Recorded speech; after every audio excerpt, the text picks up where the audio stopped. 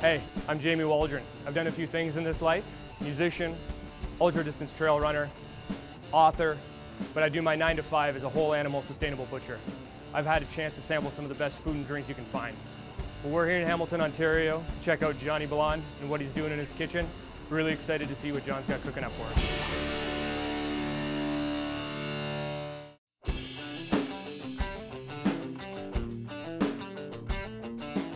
Hey, what's going on, Jamie? How are you? Good, man. Good to see you. Great to see you. The humble beginnings is the food truck. How? Why? It's just a fantastic way to get your name out there on the scene. You're at different events. You're basically driving a billboard around. I already had a mindset that was really rooted in kind of local and exposing kind of local businesses and local farmers to the rest of the people. Sometimes we could be at football games, we could be in places sometimes where people maybe not care as much about kind of what they're eating, and we can bring that aspect of things to them. We make all of our own breads, we do all of our own roasted meats, our lettuce, our tomatoes. I mean, these all come from local farmers. Our chicken, we have to debone all of our own chickens every week because it's the only way that we can afford to sell the great product that we are selling here. I feel 1,000 times more pride in everything that we're doing here. I think a lot of people are talking the talk, but you're actually putting it into practice. And that translates into like huge amount of hours. You got a staff working for you, you're doing weddings, you're doing catering. Take me through the process of actually identifying a place where you're gonna be sourcing the product. There's the small local markets that happen on there's a couple of 3 or 4 different markets that happen all over Hamilton. There's also a wicked place called the Mustard Seed. They actually do a lot of the legwork for everybody that really wants to start and become and stay local. They got pretty much a whole grocery store. They have listed everything, how many kilometers from the store this product has certainly yielded, the name of the farm, the name of the couple growing the lettuce or the beans or whatever it is that might be. At this time, today, what's like got you going? We're gonna put 80,000 calories into people's bodies. This is energy that people go and get to live their life with.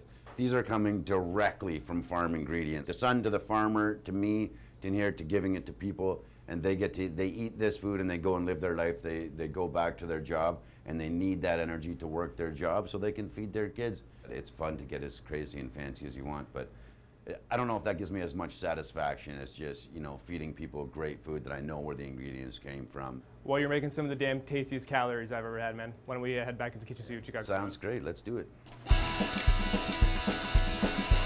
All right, John, what are we making? I think we're just gonna warm up the people to something.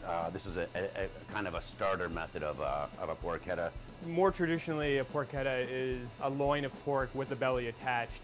You've opted just to go with the straight up loin. We really take our time roasting this bad boy off. I like to get it marinated if I can for like at least 2 days. I'm just basically gonna just pinwheel this out and try to get as much surface area as I possibly can for the salt and the pepper and all the fresh herbs and the chilies that we're gonna put into this. The tenderness, it's dictated by the cut, it's dictated by the amount of salt, by how long we marinate it, and how definitely, most importantly, how slow we roast it.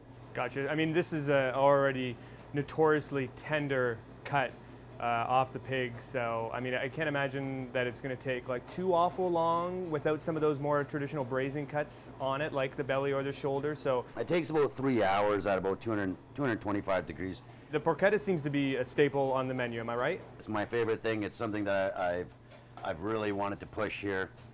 Like I said, super fresh. Like you can see, super delicious. It's like I said, just making stuff in house. I'm not trying to get really uber fancy with really anything here. This is like simple meat, simple herbs, just really made deliciously. And I'll show you guys one of these sandwiches. This is our lovely porchetta here. So this bread is still hot in my hand. You can see this has been comfy. This meat is just falling apart here. Got all kinds of beautiful flavors going on. Fresh arugula, some house pickled cabbage and hot peppers. This is like a sweeter pickled cabbage, and then finish it off with a little bit of sprouts, some hot peppers. And then you guys got to do the final job on this. The favorite part, the devouring.